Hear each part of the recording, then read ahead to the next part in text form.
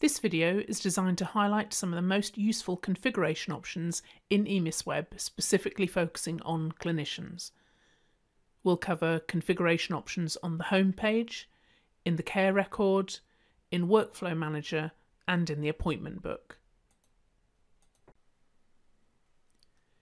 The Quick Launch menu has a default set of quick links to some of the most commonly used Emis modules.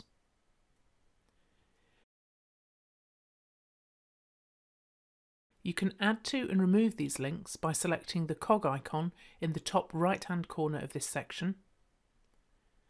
The dialog box that appears contains the links that are available to you based on your user permissions, so what's available in this dialog box will vary from person to person and role to role.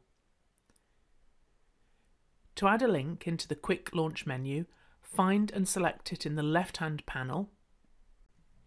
I'm going for Patient UK. Click on Add, and the option will appear in the right panel.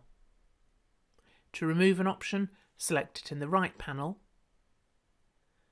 and click on Remove. When you've finished, click on OK, and here we see the Patient UK option now appearing in our Quick Launch menu. In a similar vein to the Quick Launch menu, at the very top of the screen is the Quick Access toolbar. Unlike the Quick Launch menu that's only available on the home page, the Quick Access toolbar is available at the top of the screen from everywhere within the Emis system. This toolbar contains a set of icons by default for every user. Those being Return to Previous Page. This is a useful shortcut if you just want to go back to the previous page you were on without having to navigate through the system. Return to Home Page, as you would expect, always brings you back to this home page. Send a screen message. This opens a dialog box which lets you type in a short message.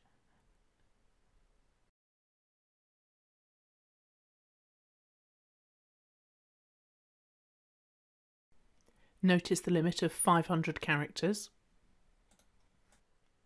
Mark it as urgent if you want to, and then direct it to any user or multiple users by selecting them from the list of users who are online. You can include users who are offline when sending a screen message, and the message will appear when they next log in.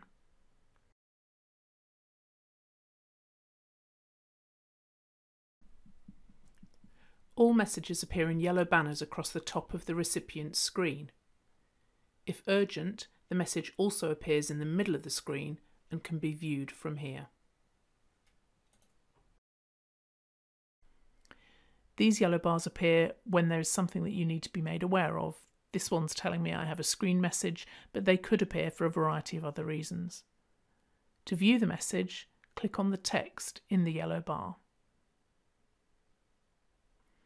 Users can reply to messages, in which case you will receive the reply as a yellow banner message at the top of your screen. Note that if I try to get rid of a message by clicking on the red cross, then I'll be advised that this will delete the message permanently. The last default icon in the Quick Access toolbar is the Patient Find icon. Patient Find dialog box is used to find any patient currently registered, inactive, or deceased. A separate video goes into more detail about efficiently finding patients using Patient Find and Patient Trace. Let's look at how the Quick Access toolbar can be configured for each user.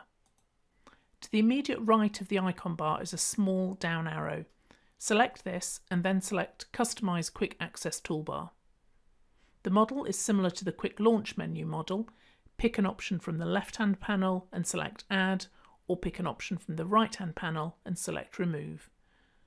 Commonly selected options are, for example, Add a new user task, Appointment book, Consultations, Lock session, Mentor online, Patient UK, and Population reporting.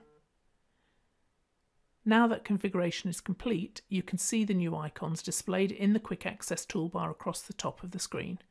Hovering over each icon will show a tooltip describing what it links to.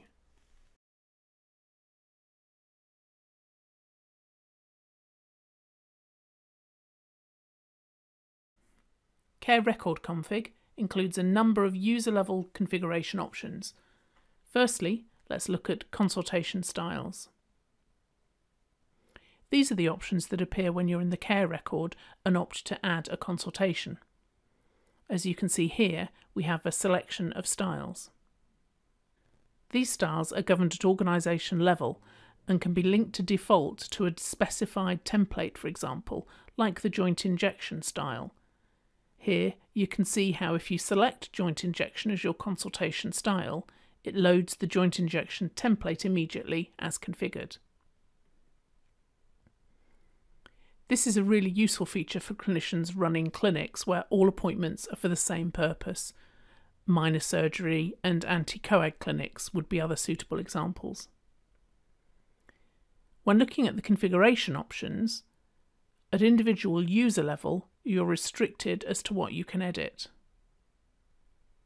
If we look at the joint injection style in user options, you can see that the majority of elements are greyed out, as these cannot be edited by individual users. However, some elements can be edited for your own use, although these have limited relevance in primary care. You can change your default style from consultation to something else, and you can show the extended properties option box by default when adding a consultation. Possibly the most useful element of this configuration option, however, is the ability to tailor which styles are available to you and to remove any that you will never use. This is done by selecting from the available styles list and using the green arrows to move either the single selected style or all the styles over to being active, or vice versa. Here, as an example, I'll remove all the styles apart from the standard consultation, enterprise consultations and the joint injection styles. Note that I'm leaving enterprise consultations in place as this is key to using remote consultations in Emis. So if in doubt, leave enterprise consultations as an active style. Notice the red arrow to the left here. This is used to revert all your selected consultation styles back to the original setting, just in case you need to. Now, when I go into the Consultation tab and select Add, you see that these are the only three options that appear for me.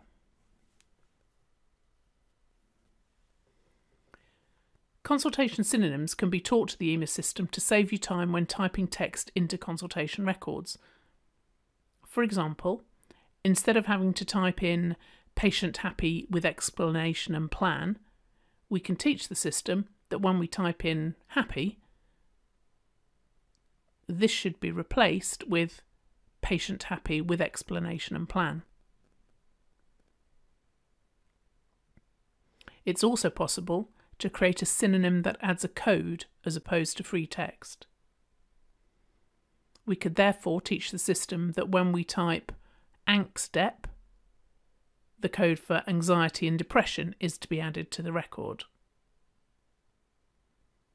We have an option here to either insert the full wording or code automatically, but bear in mind that this will automatically replace the word happy with this description, even if that's not your intention and you're just typing the word happy in another context.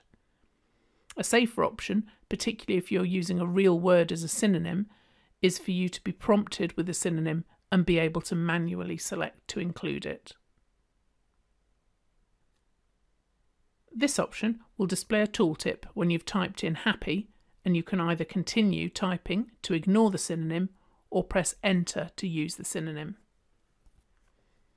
It's important to note that you cannot use the same synonyms differently at user level and at organisation level, so it's sensible to work up a set of organisation level synonyms at your practice that are available for everyone, and then for individual users to create any others that they wish to use.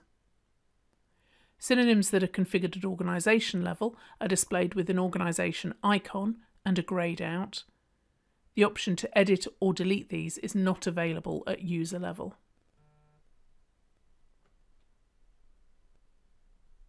The personal dictionary lets you teach the Emis system words that you use regularly but that won't appear in a standard dictionary, for example, names of local hospitals.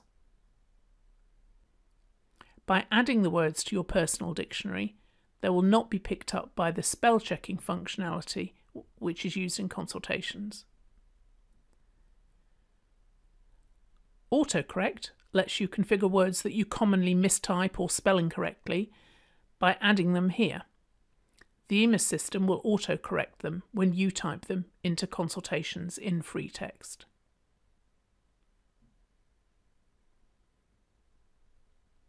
Clinical views are the options in the ribbon of the Care Record Summary page.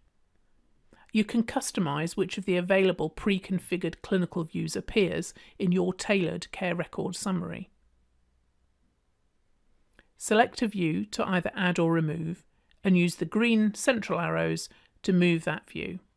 I'll remove the diabetic view here, and if we return to the Care Record Summary page, we can see that that view is now not an option in the ribbon. You also have the option to make one of the other views your personal default. Consultation history. When adding consultations, you're presented with a list of headers down the left-hand side of the consultation record. By default, the Emis consultation order is used, where problem is at the top, followed by history, social, examination, and so on. Each organisation can customise the order at organisation level, but it's also possible to change the order in which these headers appear for you as an individual user. In this section, you can select the consultation order, the organisation order, or go for My Order and use the green up and down arrows in the preview section here to move the headers into your preferred order.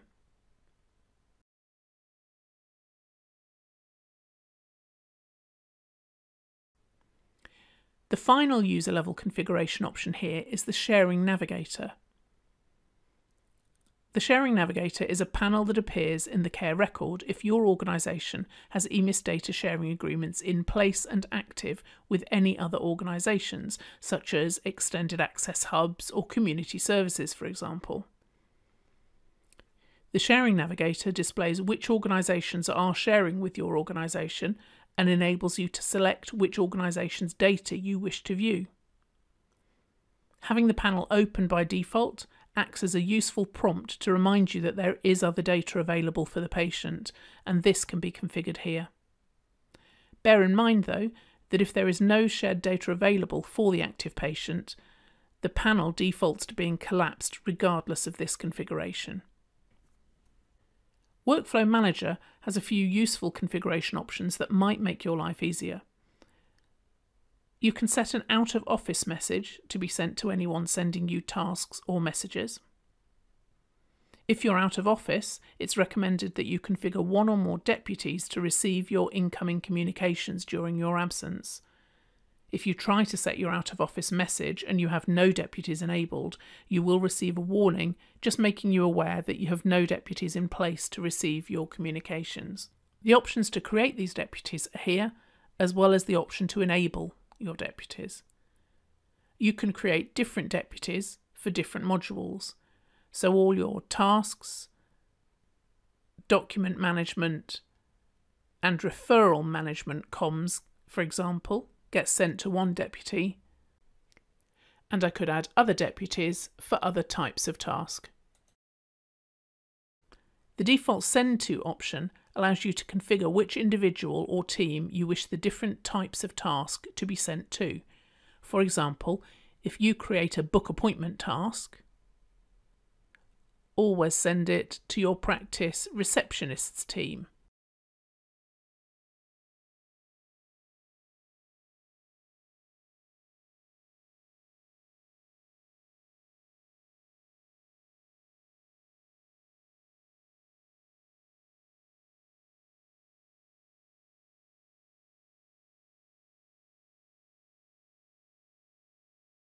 Note that you can also pick the patient's usual GP as the recipient.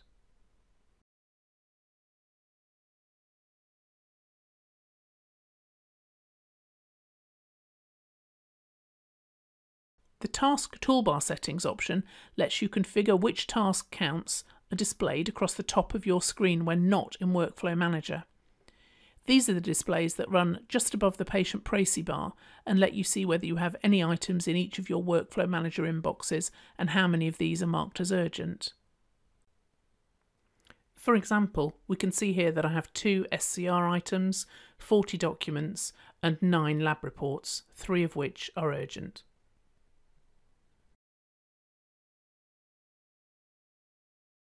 The Appointments book also has a wide range of configuration options at user level. Let's go straight to the most useful option, New Consultation.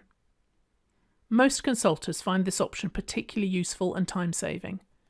Set the New Consultation option on a registered patient send-in to Start New Consultation. Do this by clicking on the blue underlined option to the right to toggle. This means that when you select Send In on a patient's appointment slot, Emis will automatically open up a new consultation for that patient. When the consultation is then saved, Emis will return you to the appointment book and mark that patient as having left.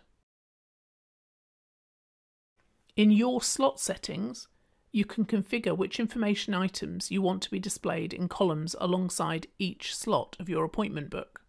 Status, time and description are automatically displayed, and you can't change the order in which they appear either, but the other columns will appear in the order in which they're selected here. Tick here if you want the Emis number to always be displayed next to the patient's name in each appointment slot. This option governs whether the details of the patients who are late are coloured red to alert you, and Show Waiting Times for Patients, if selected, will display waiting times in brackets next to each patient's name in the appointment slot. So this has summarised some of the most useful configuration options within Emis for clinicians, and you will have noticed as we worked through this video there are other options available that you can explore. That concludes this video. Have a go at a few of these quiz questions to see how much you can remember.